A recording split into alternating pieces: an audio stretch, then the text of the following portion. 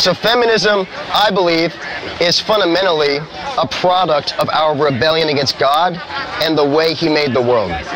So I think it's a product of our hatred against God and leads to the ruin of lives.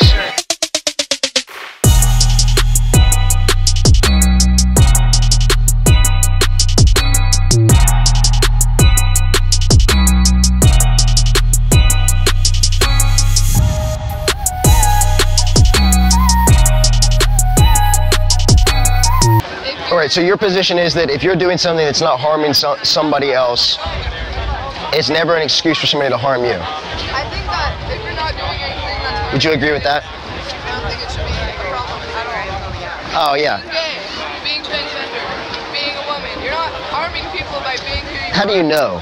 What's the definition of harm? We're back. You know where I'm going to go. What's your definition of harm? Violating God's law. That kind of move in a conversation, all I have to say is, but that's your opinion, that's not the actual definition of harm, and we're at an impasse. You know what I mean? So like, why am I wrong? You have to tell me why I'm wrong. Any you know what I mean? argument that we have, you're basically going to say, well, that's because what God... We've talked about this. We've talked about Well, I can't do anything else. You know what I mean? But we've talked about the circular argument. I literally have to go back to the Bible all the time. I'm a Christian. The Bible is correct, but God wrote the Bible. Yeah, but you see the problem for you, Shannon, is you can't tell me why, you can't explain to me, so don't reference the Bible. Okay, you don't like when I reference the Bible, or you don't like when I repetitiously reference the Bible. Fair? I never said that. Okay, well, let's just pretend. So I want you to not reference the Bible. Don't reference the Bible, and don't reference the God of the Bible, and tell me why justice matters. That's what I was just talking about. I was talking about all of your arguments are circular. You're saying... Yes, is that bad? I think that it's not a good argument in my opinion. So, okay, but if it's just your opinion, that doesn't get much, right? Because opinions can differ. Is it a bad argument, objectively? I think so. Okay, why?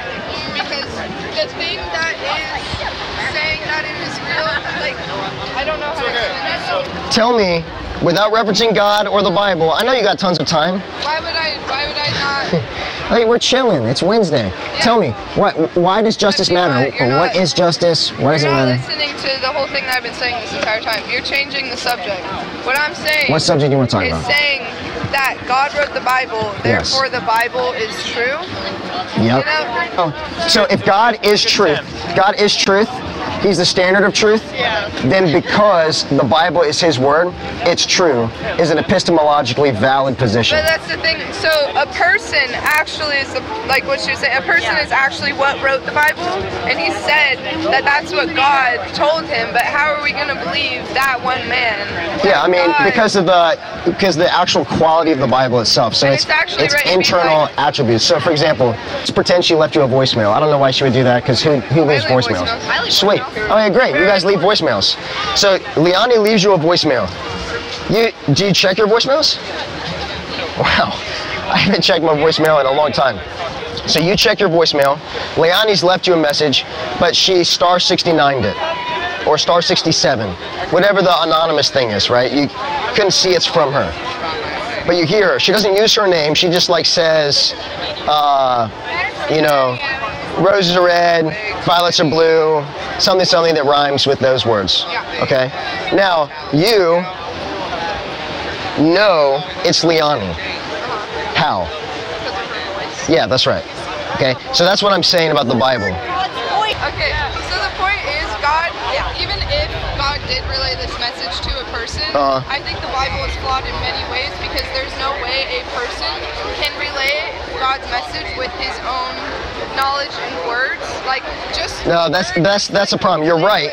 Barriers, like how you can't even explain some things because you don't have the words. Yeah. And then explaining them with what God is like telling you. Yeah. If God is real, the Bible is flawed. And then so calling the Bible a resource to prove that God is real, it just like... So if the Bible was like this, right?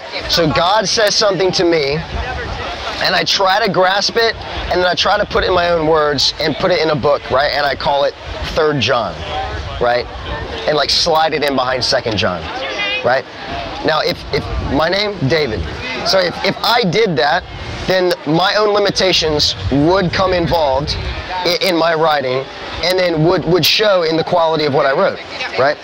The problem is, the writers of the Bible, while they certainly used their hands and they were thinking, they weren't in a trance, you know, they weren't like floating and controlled. It's not very polite to interrupt girls. I hear it's misogynistic. I hear it's misogynistic what you're doing, and I try not to be a misogynist. So, anyway. Right. So, you're right if blah blah blah. Except the Bible is not that. The time period it was written, all these, you know, women should dress a certain way. It's literally how society was back then. Actually not. Actually, they